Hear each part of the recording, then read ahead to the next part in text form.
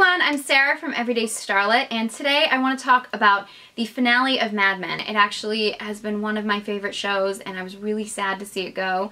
And I didn't really know what I wanted to do, but I decided, you know what? How about doing a modern day Betty Draper makeup look, and I'll just do a talk through. I usually do, I think they call them like Get Chatty with Me videos. I usually actually talk through most of my makeup tutorials, which any of you have watched me, you know I can get chatty, but I usually just talk about the makeup, so I decided that maybe I would try to infuse some of my Mad Men tidbits and observations from the finale and from just the whole season, all while doing this sort of a modern, updated version of what I think Betty Draper would probably wear today. I will warn you, there are some spoiler alerts in it, so if you have not seen the finale or the final few episodes, then don't watch this video until after you've watched that, because I do talk about a lot of things that happen in the finale and how the show ends. So if you want to see how I did the modern take on the Betty Draper makeup look, then just keep watching.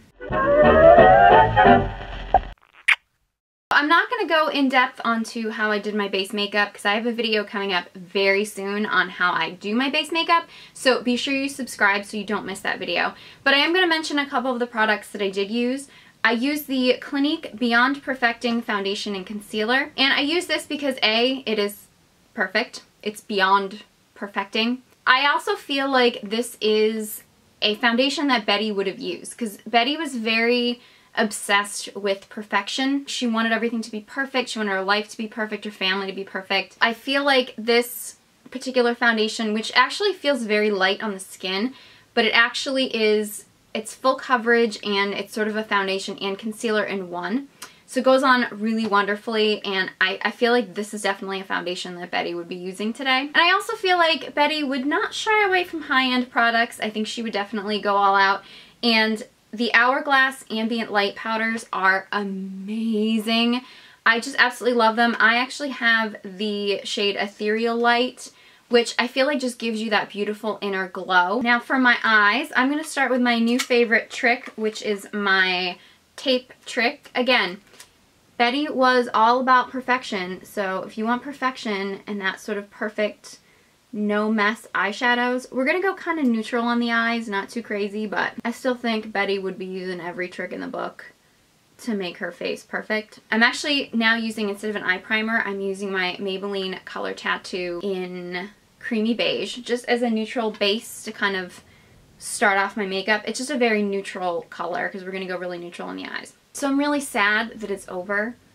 And I feel like for me, Mad Men, I mean, I've always been obsessed with vintage and, you know, throwback shows. I love old Hollywood, so, you know, the 60s look and feel and just that attitude of like everybody gets dressed up to go someplace. That's what I've always loved about that show, is just that era when, I don't know, men wore suits and women wore, you know, they did their hair and makeup to like go to the grocery store and stuff, and I've always just loved that kind of nostalgia. So next I'm actually going to go in with my Too Faced Natural Eyes palette, and I'm going to go in with the shade Heaven, which is sort of this light shade here, and I'm just going to kind of go all over the lid.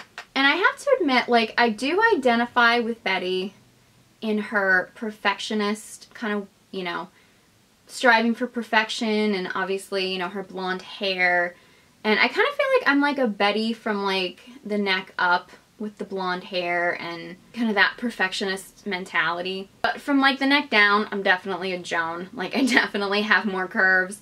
And I can definitely identify a lot with Joan as well, because I just feel like Joan has that, men only see her as a sex symbol and women only see her as competition. And it's just so hard because she really can't, it's almost like she can't bond with either side. So I actually was really rooting for Joan to kind of like win in the end.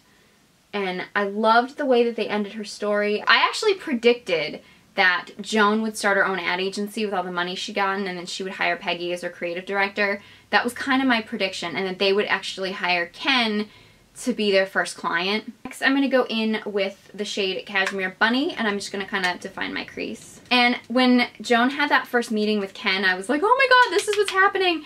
But then it kind of wasn't exactly that way. Like, Ken was kind of almost hiring Joan. But then when she had the meeting with Peggy, I'm like, oh my god, this is gonna happen.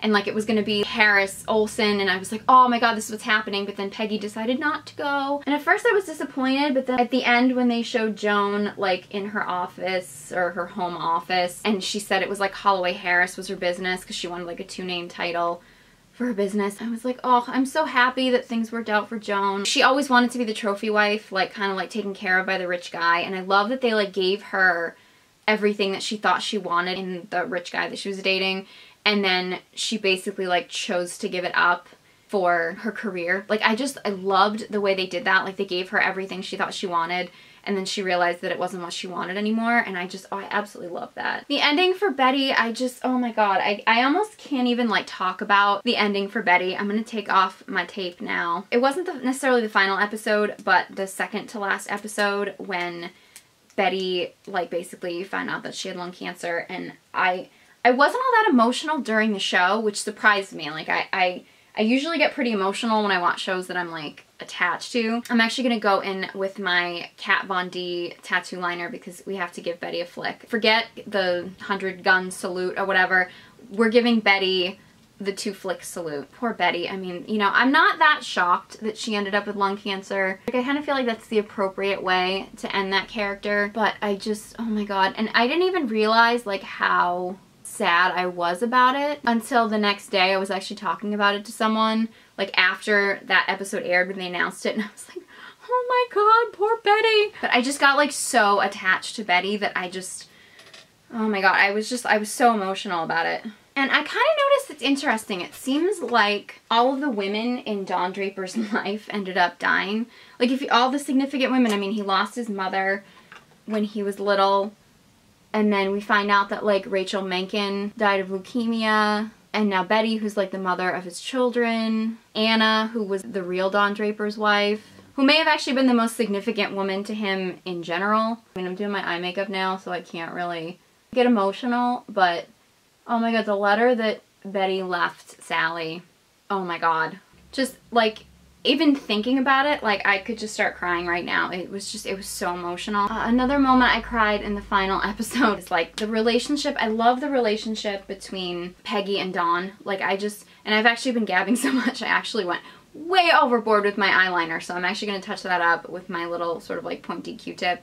And I have to have a little bit on my tongue. It's just my face, so whatever. I love the relationship between Dawn and Peggy. That kind of mentor-student, like father-daughter, brother-sister relationship that they had, and like their last phone conversation, that had me bawling. I thought it was a great ending, and I also feel like a lot of the final episode was phone conversations, which I think is such a huge like sign of the times. We don't really have phone conversations anymore.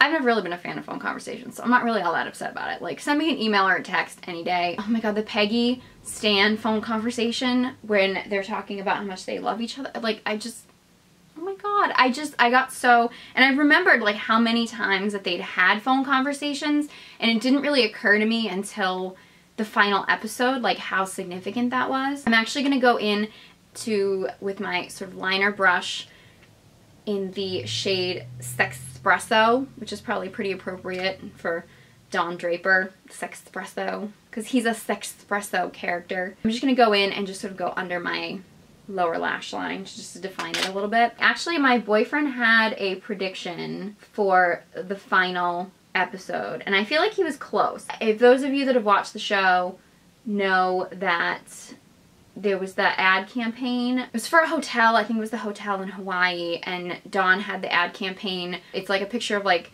the sand and a suit and like footprints walking into the water, and everyone kept saying it was suicidal. And the fact that Dawn was like headed to California and headed to the ocean, my boyfriend totally thought that like it was gonna end with Dawn's suit and like just him like walking into the ocean, and that was gonna be the end. And I do think that would have been a super cool ending, because it's like you wouldn't have known if he lived or died, and it would just kind of been like this implication. And I feel like he was close, like Dawn was like on the ocean in the water, and he was meditating. And so I'm gonna go in and curl my eyelashes. And the fact that they ended with that like brilliant Coca-Cola ad, where I feel like you can kind of take what you want from it, but I think my boyfriend and I kind of decided that what we wanted it to mean was that Dawn, basically this whole thing he was going through led to him having this epiphany, and he created the most iconic Coca-Cola commercial of all time, and that he's like back in New York as Don Draper. Glad they didn't bring back Megan. She was not my favorite character. I was not a fan of her, so I'm glad that that kind of like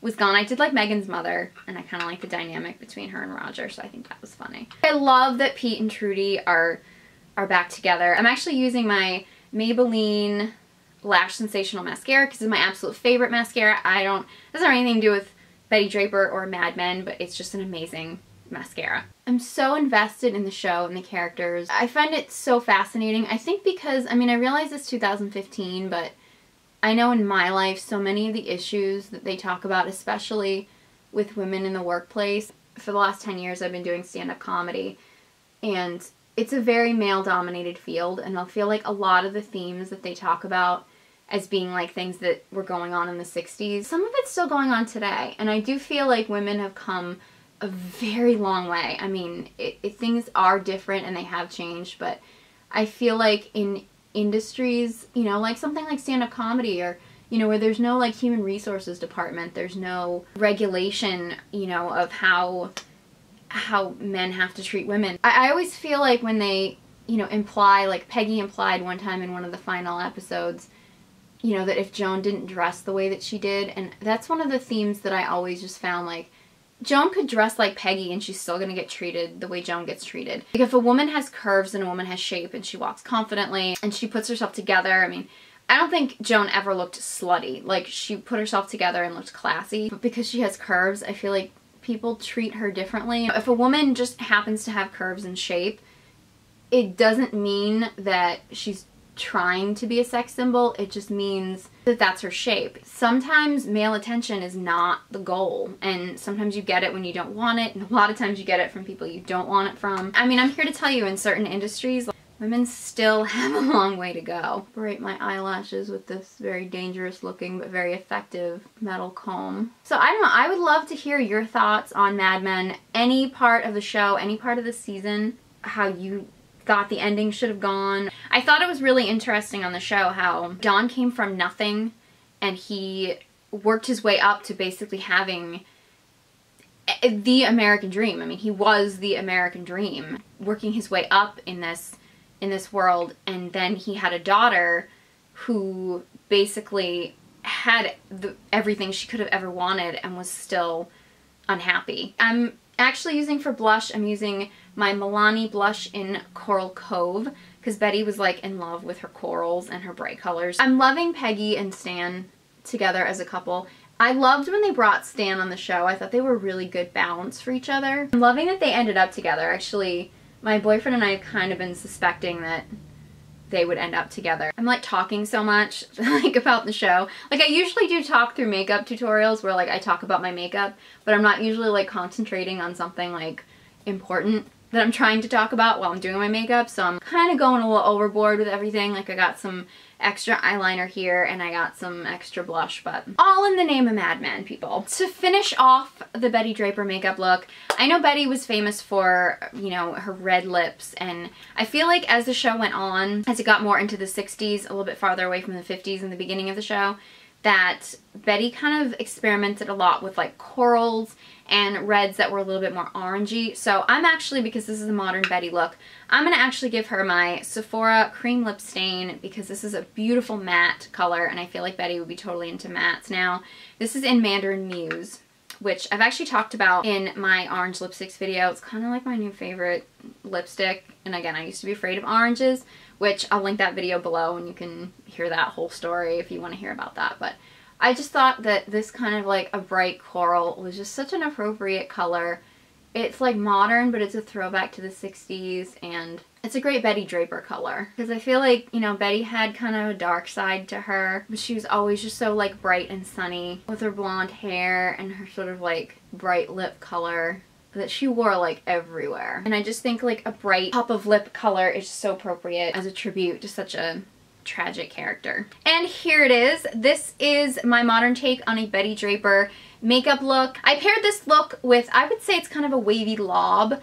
I did like a really quick, easy lob tutorial, but if you want to see how I do kind of this more a little bit more polished look, which I think Betty would wear today. So if you want to see how I did this, then just give me a thumbs up and let me know, and I will totally do a tutorial. I feel like it's kind of like the modern way of doing the sort of set wavy hair that Betty was famous for. And I also actually paired it with these earrings. They're from Forever 21, and I kind of feel like they're a way of throwing in a sort of Betty Draper pearl, but the pearls are on the back, and it's got this kind of like blue crystal kind of look on the front. It's a bit more of a modern take on the traditional pearl earrings, and I also feel like the blue and the crystals is very appropriate because I feel like Betty was very into her sort of icy blues. It fit her character and it went so great with her skin tone. So again, just a modern take on a very traditional classic woman who was also very tragic. If you have any comments, questions, or if you just want to talk about how much you're gonna miss Mad Men and any kind of topics, like, we can totally have a Mad Men discussion group in the comment section below, so totally let me know. If you have any favorite looks that Betty or Joan or Dawn or anyone had over the season, then just totally leave them in the comment section too. Like, I totally want to talk about it. You can actually get in touch with me on social media. That will be at Sarah Blodgett. I'll leave those links below. And if you enjoyed this video and you enjoyed Mad Men or anything, please give me a thumbs up because I would really appreciate it. And thank you guys so much for watching, and hope you join me next time.